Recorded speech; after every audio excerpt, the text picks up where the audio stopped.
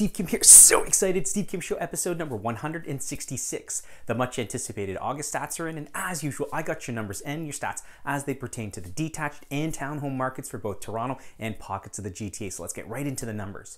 So that average detached property back in July 2021 in Toronto was trading around $1.63 million. Fast forward into August 2021 is now trading around $1.67 million. What happened in Richmond Hill? That average detached property in July was trading around $1.83 million. Fast forward into August, now trading around $1.82 million. And in Markham, we went from $1.7 million for that detached property in July. No change to August, now trading at $1.7 million. In Vaughan, what happened? Back in July 2021, that average detached property was trading around $1.63 million. Fast forward into August, we do see an uptake. It's now trading around $1.8 million. Now, right across the board for detached properties for both Toronto and pockets of the GTA, we're still very much in a seller's market. So for detached market, for months of inventory in Toronto, we went from 1.3 in July to 1.3 into August.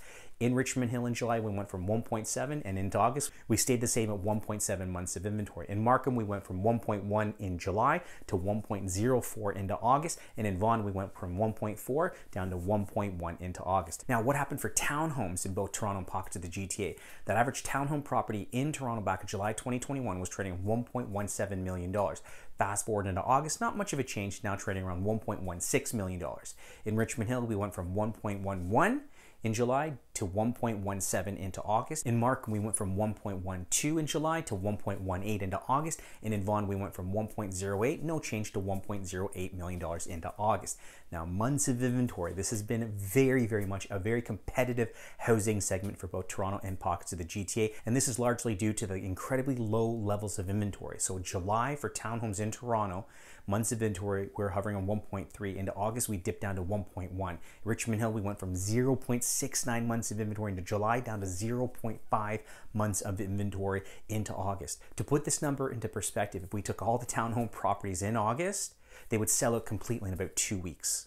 Pretty crazy. In Markham, we went from 0.52 into July to 0.9 into August. And then in Vaughan, we went from 0.75 into July to 0.6 months of inventory into August. As we move into September and October into the fall market, I do anticipate seeing a little bit more inventory coming to market, but I also anticipate a lot more buyers entering the market now that they're back from summer vacation.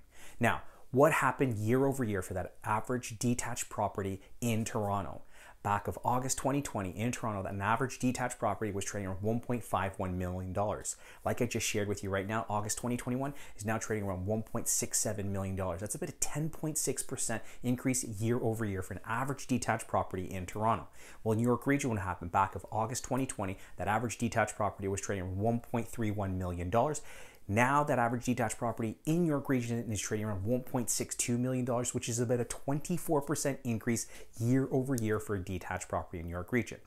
Anyways, I hope you found these numbers and these stats useful. If you have any questions whatsoever, please feel free to give me a call, send me a text, shoot me over a DM or an email. As always, be a big cat, everyone. Take care.